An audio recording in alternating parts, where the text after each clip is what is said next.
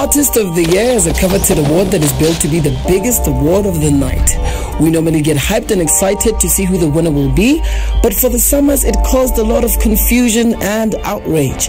With ENQUIRIES, MisterX, Msaki and Makhadzi being the nominees for the coveted award, viewers were surprised when the award went to an artist called Hacksoul Music.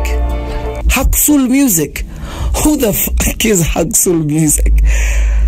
Fans were outraged when the award went to an artist who is relatively unknown, has less than 700 monthly listeners on Spotify, and most of us have never really heard his music. I mean, we're not mad at the artist, but we're questioning the summer's decision because they're making it really hard for us to believe that the category wasn't rigged at all.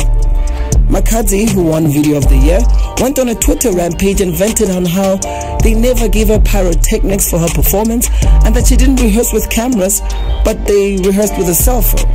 She further went on to say that she is done with the summers and that she only wants to make music for her fans, who will support her without no favor.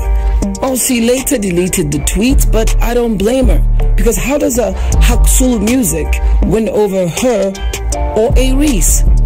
Like Kanjani. Let me know what your take on this is. My name is MisterX from Zanzi A-Listers, and I will catch you on the next one.